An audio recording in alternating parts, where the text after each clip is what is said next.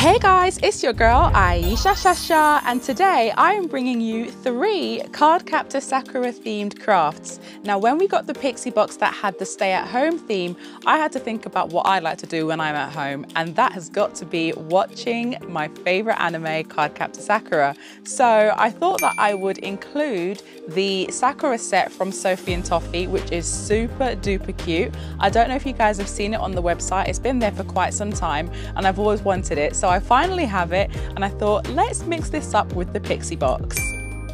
Now, as soon as I saw this cute little TV mold, I was like, there is no way that I'm not going to make this into a necklace. So, of course, I had to get out all of my Larisi glitters and choose the cutest, pinkest ones that I had and mix together a little Sakura concoction.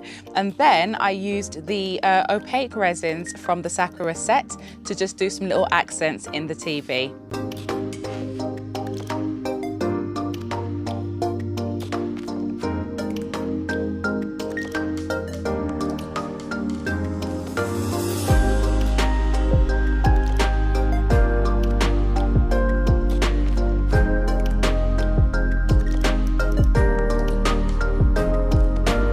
Okay, I knew this was going to be adorable when it came out of the mold, but I didn't know it was going to be this adorable. How cute is this TV? It is just the sweetest, the absolute sweetest. So I went to my little sticker book and pulled out a little snippet of the anime, and I had to cut it down to size, but I thought that this worked absolutely perfectly because it literally looks like I've just paused it and just captured it inside of the frame.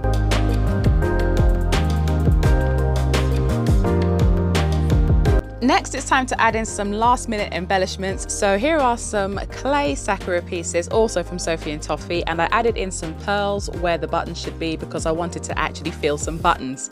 All that was left to do was to add my chain, and hey presto, I now have the most adorable Cardcaptor Sakura TV necklace. I will treasure this for the rest of time.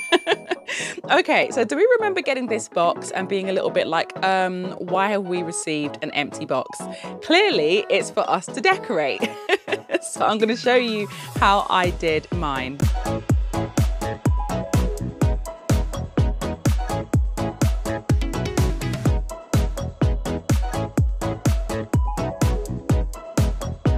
You might notice I had some teeny tiny little air bubbles there on the side of the Sakuras. Well, glitter covers everything, honey, okay? So just remember that, cover all your mistakes in glitter. Speaking of mistake, this for me was a mistake. So this is the clasp for the box, and I'm using this washi tape here to try and cover it. And then I tried to cover it over with stickers, and then I was like, you know what? No, this actually looks a bit of a hot mess.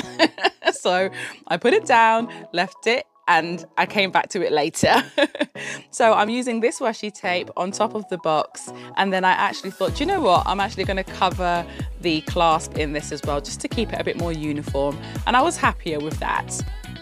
Now, some of you might have realized that I've kind of delved into the world of journaling, kind of head first, really. Like I'd never done it before, but I've been absolutely loving it. And I thought, why not do some journaling on the box?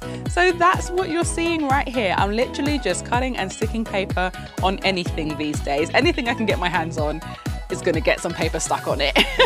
And yes, I'm using another butterfly. I'm trying to get over the phobia, so yay for me. I really love the way that this turned out. I think that the little petals are so delicate. The teeny tiny rhinestones, the ribbon, it's all very Sakura, isn't it? It's very much like her personality. It's cute, it's pink, it's light and feathery. It's wonderful. I love it so much. And I use it to keep all of my little Sakura blossoms in. Okay, so lastly we have my Sakura brush holder. Now, my husband got me these adorable brushes for my birthday, and I really wanted something nice to put them in.